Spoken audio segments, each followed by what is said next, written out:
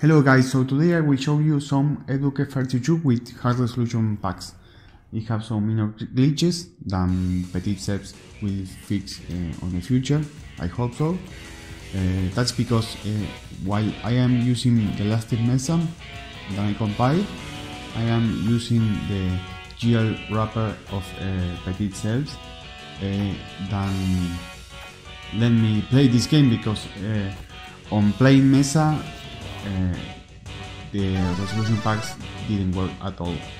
Here we have some minor glitches. The gamma problem remains. For example, I couldn't show you gl4es because the gamma is really low. I don't know, maybe ptitseb could do something about that, because there is an environmental variable to increase the gamma or to set it to a custom gamma, but it's not working right now. So I hope that if ptitseb could fix that, I will show you gl4es that runs amazing, even better than this, because the resolution pack is a lot smaller. This resolution pack weighs something around 1 GB, and it's amazing, and it's running incredible. So that's all guys, hope you like it. Please press the like button and subscribe.